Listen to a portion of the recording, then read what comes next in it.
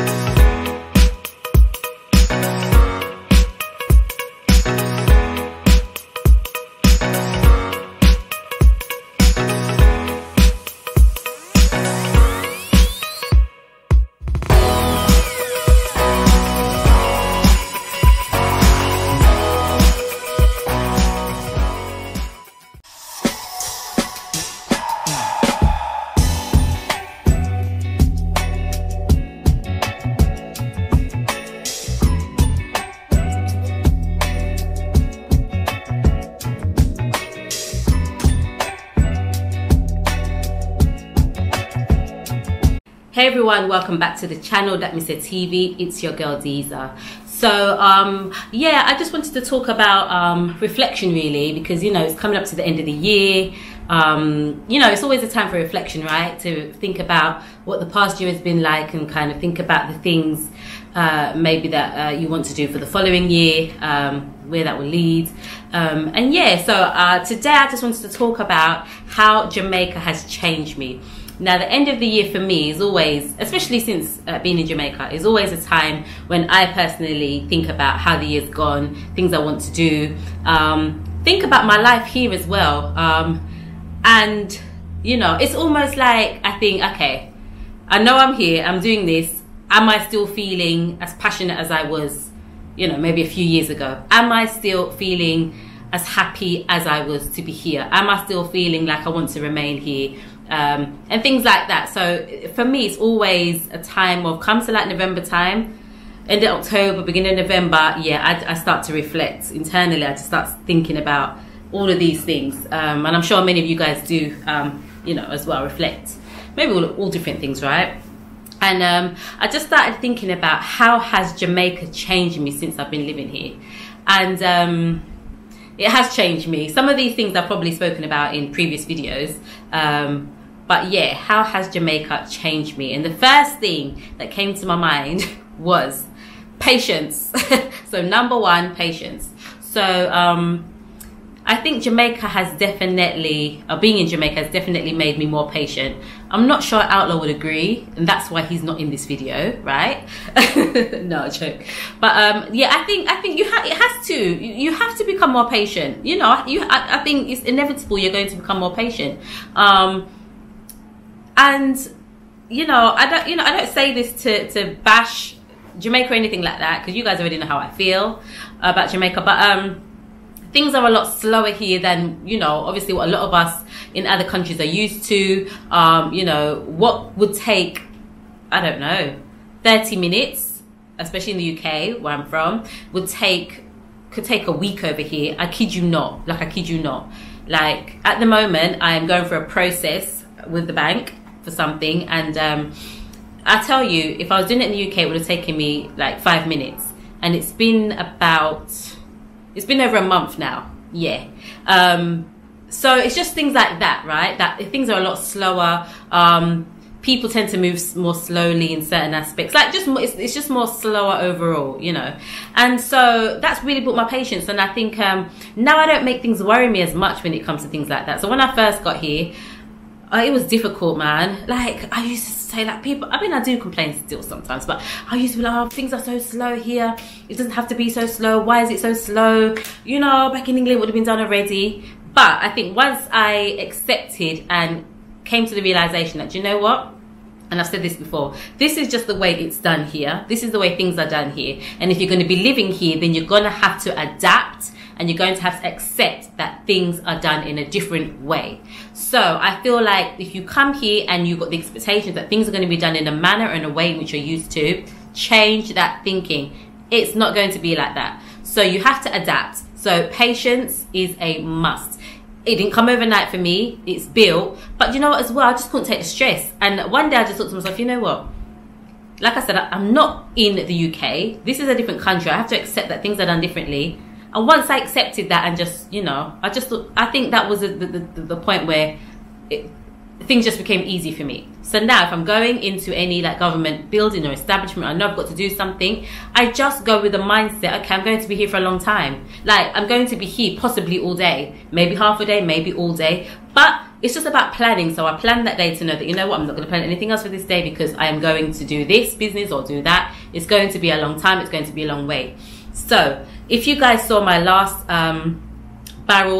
collecting the barrel at the Wolf vlog, I'll try and link it in the description. You would have seen that when I went, I carried snacks with me. I think I had a book with me. Like, I had things because I just know, innit? I just know it's going to take time. So yeah, just be prepared. So I think patience is number one. Jamaica has changed me. It's made me a more patient person. Yeah. Like I said, I don't know what Outlaw would say about that. So that's number one. Number two is about knowing my value. Knowing my value. Now, I don't say that to say, you know, that before I was here, I didn't know my value. I think I did know my value. I think maybe, I don't know. At times, I may have, it's like, how do I say? At times, I may have, I don't want to say underestimated, but I guess, you know, sometimes when you're knocked down, then you don't really believe, you know, your value, or kind of like know your value or know your worth, so to speak. But I think what Jamaica has done is really built my confidence. I think I don't say I was an unconfident person, but at times, you know, your confidence gets knocked, and I think Jamaica being here has helped to build my confidence. And it's made me know my value. It's made me do things I didn't even know I was going to be doing or capable of doing. And, you know, running business is one of those things. And it's something I'm really proud of because it was never on the books for me, right? And I think I've spoken about this before as well. But knowing my value in terms of business, I'll share something with you guys. So when Outlaw and I first started our tours business, because that's what we started with first. So when we first started our tours business, I wanted to be a people pleaser. Like, honestly, I wanted to. So in my mind, what we were going to do is we're going to run this tour company, tour business. We're going to offer tours and pickups, and we were going to be the cheapest in the market. Like, we were going to be the cheapest providers of tours and airport pickups in the market. And we were. In the beginning, we were. Like, I remember, like, say for example, if other companies were charging, this is just an example, $100 or £100 for a pickup, I would like half it. So I'm like, let's do it for 50, or let's do it for 60, you know? But it wasn't good financial business sense. Like, I can say that now, it wasn't. Because we weren't really, we were just like, it was just like covering the cost of gas or petrol. And, you know, there wasn't really much left. So, even though we were running and we're doing well and we're getting the bookings and stuff like that, it wasn't sustainable, right? It wasn't sustainable. So even though it helped, it just wasn't sustainable because we really weren't making anything off it. It was just the idea. It almost just became an idea of, oh, we're going to pick people up. People get the chance to meet us. We'll take them to where they need to go, and you know, everybody will be happy. But the truth is, we really weren't profiting off of it. Okay, and I felt some type of way, and I felt some type of way in charging certain amounts to people. Like, if I'd seen other tour companies charging $100, like I said, I felt some type of way to then match that or come just underneath that. And it took a while. And I'll be totally honest. There were a couple of subscribers that have booked, you know, well, many of you have booked us. Many of our subscribers have booked us for tours, but there were a couple of people that booked us, some of our subscribers, and just said, you know what, like, know your worth. Like, know your worth in terms of this, because, you know, understand the value that you bring. So if that's your price, that's your price, you know. Don't try and make people, you know, lower your price, or, you know, that's your price. Understand your value and stand by your price. And I think that's what it's done. So I think in business terms, I definitely know my value a lot more. So now I'm of the mindset that this is the price.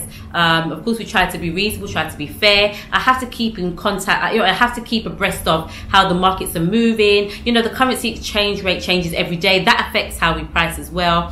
What our competitors are doing too. And we try to be fair in what we do. But at the same time, it's our business, and this is what feeds us. This is what, you know, puts roof over our head and everything like that. So we try to be fair in that. So I think knowing my worth, yeah, and not being such a people pleaser, like, you know, not being such a people pleaser, setting the prices that we think are fair, but at the same time it's going to be sustainable and profitable as well. So knowing my worth in business, definitely. So that's number 2. All right, number 3 is appreciating the simple things in life. Appreciating the simple things in life. Yes, Jamaica has definitely taught me to appreciate the simple things in life. And I'm just talking about, guys, like when I talk about the simple things in life, I'm just, and it may be ages when I'm getting older, right? So, you know, the things that were important to me years ago are like no longer important to me. So simple things are important to me. But I do appreciate the simple things in life. I appreciate the fact that I can, it's this, and this sounds so silly, right? But I appreciate the fact that I can pick a coconut from my front garden. Do you know what I mean? And I don't drink jelly, but Outlaw does. But I can grate it out or blend it and put it in my rice and peas. Like it sounds silly, right? It sounds so, but it's so simple. It's the things that I appreciate. I appreciate being able to go and pick banana off the tree in the garden and cook that for dinner. Like, I appreciate those things. I just appreciate being able to wake up and see the sunshine and see green and see trees. I appreciate that. I appreciate early morning, even though they get on my nerves, the birds chirping loudly in the morning, you know, early morning. But I appreciate that. Things like that I appreciate. But I also appreciate simple things, like things that I used to take for granted. Like, I appreciate a washing machine, guys. And let me tell you why I appreciate just things like washing machine, microwave, because those are things that, like, I don't use a washing machine, right? And I think I've probably said this before, yeah. But it's things like that. It's just the simple things in life that I appreciate. You know, I just appreciate the simpler things in life. And I'm really grateful for that. And I think it kind of humbles you, you know. It does kind of humble you because, like I said, things you take for granted, things which are just the norm, for me are no longer the norm. So when I don't know, I just, yeah, I'm probably rambling on, but yeah, I just appreciate the simple things in life. That's number 3. All right, number 4 is just, well, this is such a cliche statement, but it's true. Living my best life. Living my best life. Now, Jamaica has taught me to live my best life. And I think I'm able to do that because I'm in a place, I'm in a country where you can, I feel like you can live your best life without having to have so much, if that makes sense. So, like I've said before, there's so many things you can do here, like for free. You know, you can enjoy the water, you can enjoy the rivers, you know, you can go hiking. Like, there's so many things you can do. You can, you know, like, just so many things you can do and live your best life. And it's not just that, but I just think, for me, Jamaica allows me to live my best life. For other people and for everybody, it's going to be something different. Was I really living my best life in the UK? No, I don't think I was. I don't think I probably realised it at the time because, you know, it's driven into you that you've got to work, you know. I remember leaving to go to work in the dark, especially in the winter, coming home, it's dark. By the time you come home, all you do is you cook, you eat, you bathe, you go to bed, and it's a recurring cycle, right? And for me, that wasn't living my best life. Now, for some people, that is living their best life because maybe they're doing a job that they really love, or that's what they enjoy. And so I'm not mocking that, or I'm not trying to, you know, downplay that. But for me, it wasn't living my best life.